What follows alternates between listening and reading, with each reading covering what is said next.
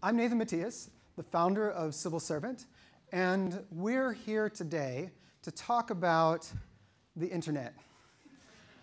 Now, in the room today are some truly remarkable people, and I want you to note that in this slide, there is more than just a dumpster fire.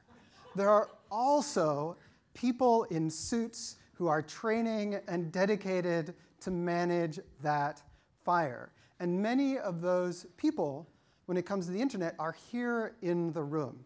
You're people who've been creating and maintaining our digitally connected spaces for decades. You're community moderators, researchers, facilitators, engineers, educators, creators, bystanders, and protectors. People who look beyond the dumpster fire of whatever panic we have of the moment, recognize that there's something deeply important, worth saving, worth growing, and step in. And in fact, there are a lot of us. Even as companies are expected to do something about online risks, far more of us take action than I think many of us recognize. According to a study by the Data and Society Institute, around 46% of American internet users have taken some kind of action to intervene on the issue of online harassment. That's almost 100 million people. Despite this, we do live in pessimistic times as society confronts the risks that come with living in a world that is inescapably digitally connected. And so, with many things competing for our fears, it's easy to become paralyzed or uncertain about what to worry about most and what to do about those problems. Is disinformation really unstoppable? Are our minds really being hijacked? And when we worry about our hopes for society slipping away, how can we meaningfully move from fear and uncertainty to do something that we're confident can make a difference?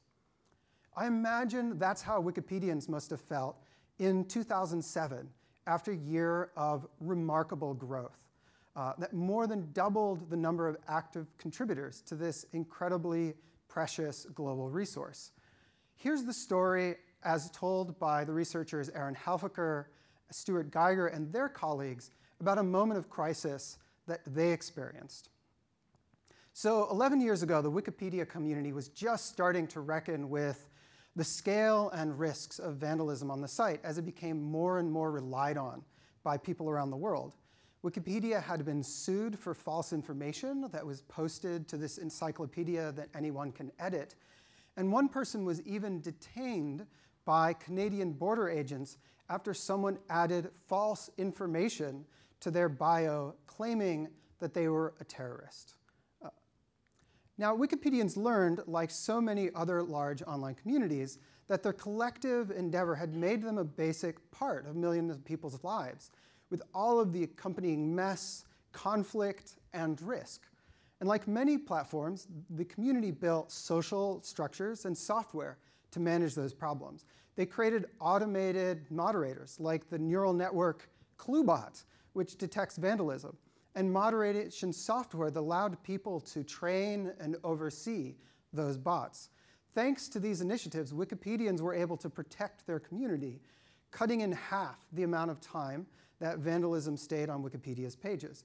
It's now impossible to maintain Wikipedia without these AI systems. Unfortunately, this amazingly creative, successful effort had some side effects. Soon after introducing automated moderation, Wikipedia participation went from massive growth into a slow decline. In a paper that appeared 6 years later, Aaron, Stuart, and their collaborators noticed that this dramatic change coincided with the use of these scaled moderation systems. They were able to show that up to 30% of edits removed by these bots were of newcomers who they imagined and estimated were actually good faith contributors, people who might otherwise have brought their unique perspectives to this amazing shared resource of human knowledge. You know, Wikipedia is one of the great treasures of our times, and to save it, Wikipedians organized thousands of people in collaboration with AI systems in what has got to be one of the largest volunteer endeavors in history to fight misinformation. Each of us relies on their endeavor every single time we use Wikipedia, and yet the long-term behavioral side effects went undetected for years. Today's Community Research Summit is the first public event for CivilServant, a project that started here at the MIT Media Lab and Center for Civic Media, now incubated by Global Voices. We organize the public so that as we work together for a fairer, safer, more understanding internet, we can also discover together what actually works and spot any side effects of the powerful technologies and human processes we bring to bear. To open up today, we'll hear from Tarleton Gillespie and LaTanya Sweeney, who will set the stage for thinking about how people's behavior is governed online and how it's important to hold the technology and the companies behind it accountable for the power they have in society. We'll also hear from Ethan Zuckerman and Kara Halios about ways that people organize to understand systems and create change, and some of the barriers we may need to overcome as we try to make sense of the problems, the injustices, the mess of a complex world, and try to create more understanding societies online. After a break, we'll show you the mission of CivilServant by sharing lightning talks with communities that have already done research with us and organizations that are part of our mission. We'll then have time to hear from a number of other projects that are very much peers to what we do and hear about the amazing work that they're doing.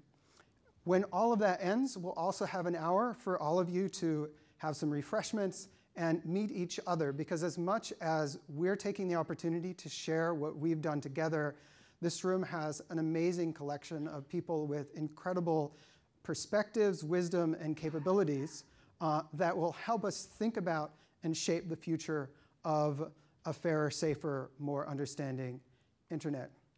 Today's summit is made possible through funding of the Ethics and Governance of AI Fund, the Knight Foundation, the MacArthur Foundation, support from the Tao Center for Digital Journalism.